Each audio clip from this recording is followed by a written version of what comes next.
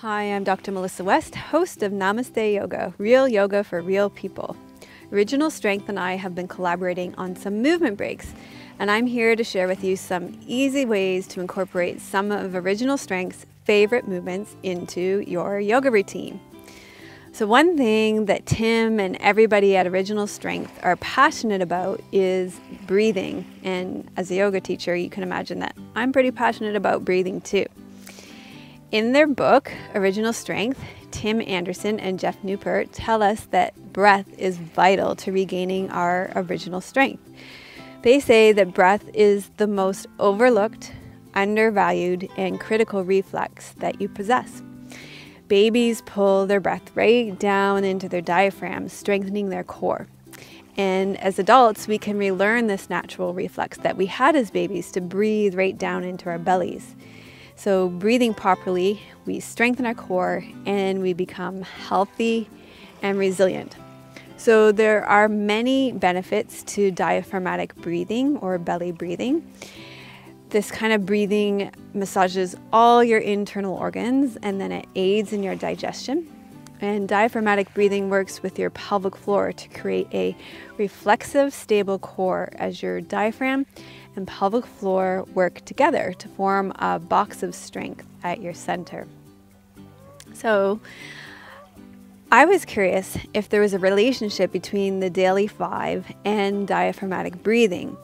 In other words, if we were to do one of the daily 5, would our diaphragmatic breathing be affected in a positive way?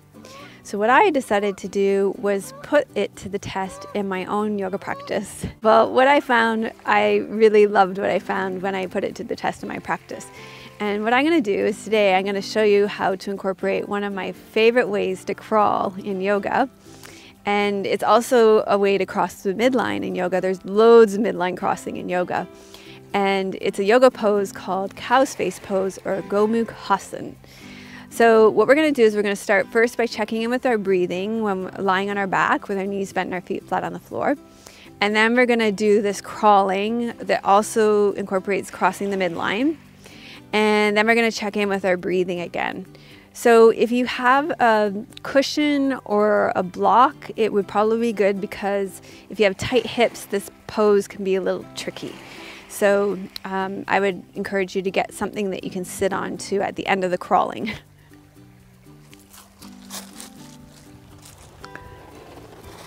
Okay, so you're gonna lie down on your back with your knees bent and your feet flat on the floor. This is just to check in with our breath first. So place your hands in your belly, breathe in through your nose and draw your breath down to your belly. No need to force it in any way.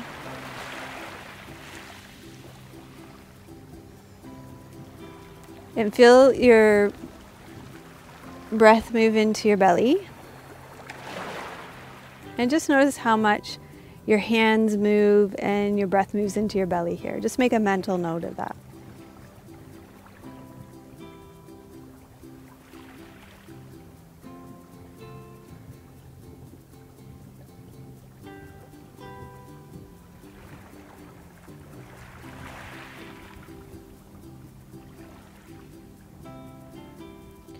Okay, and then you can roll to your side.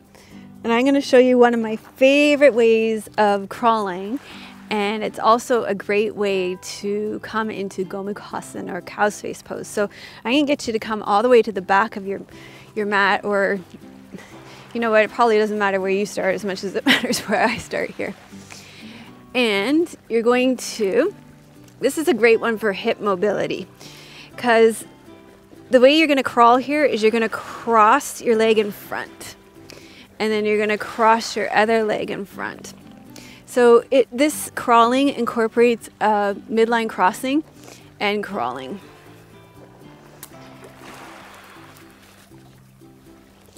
And then when you get to the top of or to the place where you're going to stop, you're going to sit back. Now, if you can't sit all the way back, that's why you're going to have your prop, which this is our prop. This is your block or your cushion. So if you can't sit all the way down, then you're going to sit on something like a log. And that will just make it easier on your hips if your hips are too tight. Okay?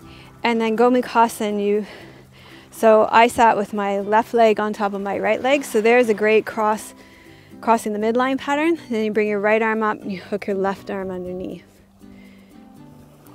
Another cross pattern. So you've got your cow's face pose. So that's one of my favorite ways of crawling, incorporating crawling into a yoga pose. And so now we're going to check in and see. I also recognize it's not crawling. It doesn't necessarily work as crawling, because crawling you would take opposite arm, opposite leg, and this one kind of works same arm, same leg. But I think it kind of works because you've got so many midline crossings happening, so I'm kind of slipping it under there in the wire. Okay, so let's check in and see if it affects your diaphragmatic breathing. I just think it's a cool way to incorporate crawling into a yoga pose. It's easier to come into Gomukhasana, I think, when you do it, for sure. Okay, I'm gonna roll this log out of the way. Check in with your breathing again. Lying on your back, hands on your belly, and breathe in through your nose. Draw your breath down into your belly.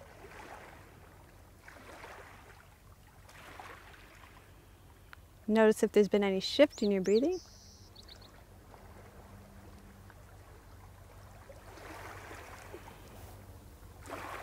So for me, I notice that my belly is more free to move in up and down in my hands.